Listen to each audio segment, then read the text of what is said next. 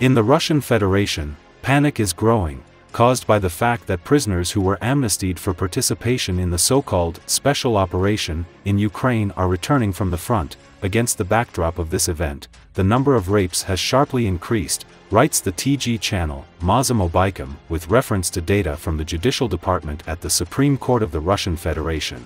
It is also emphasized that, looking at the published statistics and charts of crime growth, the increase in the number of those convicted under the article on violent sexual acts committed under aggravating circumstances is especially noticeable. The indicator of such violations of the criminal code of the Russian Federation has grown by 51%.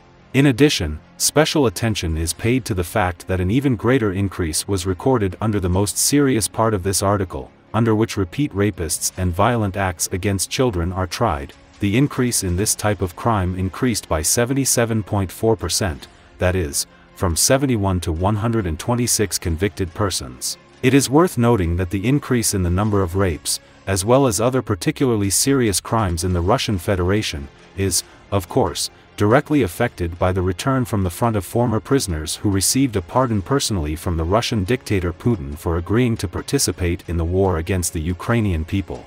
The consequences of this frankly cynical and unreasonable policy of the Kremlin leader, as we see from the published graphs, are reflected not only in Ukraine, but also in Russia itself. The deployment of conscripts is a thorny issue in Russia.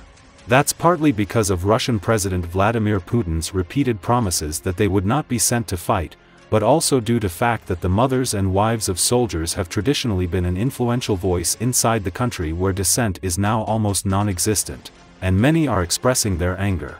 The treatment of conscripts has been a political third rail in the past for Russia. During the Soviet war in Afghanistan in the 1980s and Russia's war in the breakaway Republic of Chechnya, the mothers of conscripts mobilized to campaign against the abuse of conscripts. While Russian civil society has largely been defanged under Putin, the treatment of conscripts is still a sensitive issue for families. Avoiding the draft is easier for the sons of the wealthier and politically privileged.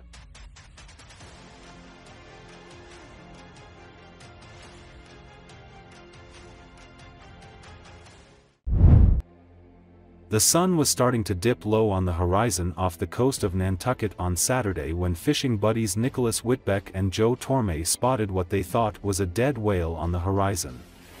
Squinting closer, they noticed what appeared to be a man perched on top of the whale waving his hat. The whale turned out to be a capsized fishing boat that the man who had lost his cell phone when his boat tipped over had been using to stay above the water as he tried to attract attention from passing vessels. If nobody responded, the man faced a long, chilly and lonely night on the water, which was about 55 to 58 degrees, enough for hypothermia to set in quickly.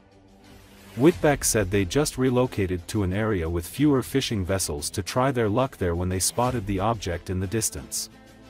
Joe initially pointed it out, thinking that there was possibly a dead whale on the horizon a couple miles from us or less. Upon further inspection and a little bit of drifting, we kind of kept an eye on it. It ended up looking a lot more like a boat that had capsized, Whitbeck said. He mentioned almost immediately after recognizing that there seemed to be a pair of hands waving, he added. We immediately kicked into action. The two stowed away their gear, pushed boat to full throttle and alerted the Coast Guard.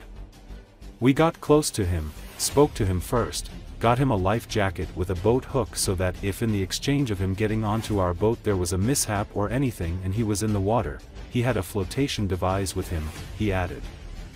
Maneuvering their boat into position to get him on board was difficult in part because there was an anchor about the waterline that could have punctured their boat. In talking to him we found out a lot more details about how serious and dire the situation was, Whitbeck said.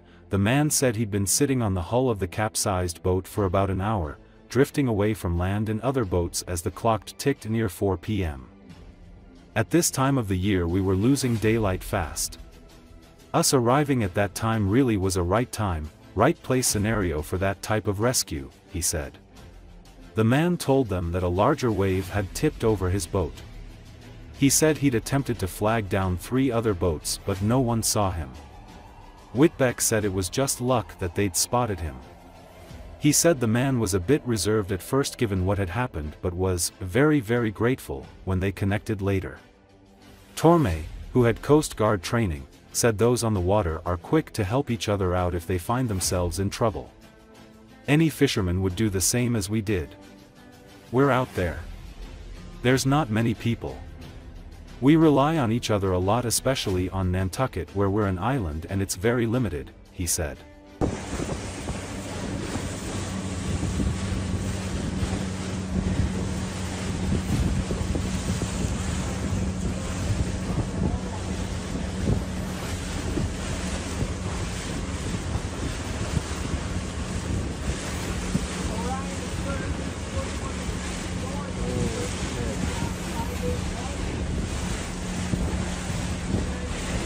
We stopped, take a peek at some area that was holding some fish, took a few casts, and that's right where we picked up on what seemed to be an object in the distance. Joe initially pointed it out, thinking that there was possibly a dead whale on the horizon, a couple miles from us or less. And you know, upon further inspection and a little bit of drifting, you know, we kind of kept an eye on it. It ended up looking a lot more like a boat that had capsized. And he mentioned almost immediately after, you know, recognizing that there seemed to be a pair of hands waving. And that triggered the response. You know, we immediately, you know, kicked into action. We started to put away all the rods. He was behind the wheel, started to, you know, push the engine to full throttle, and got on the line with the Coast Guard, and we were on our way there.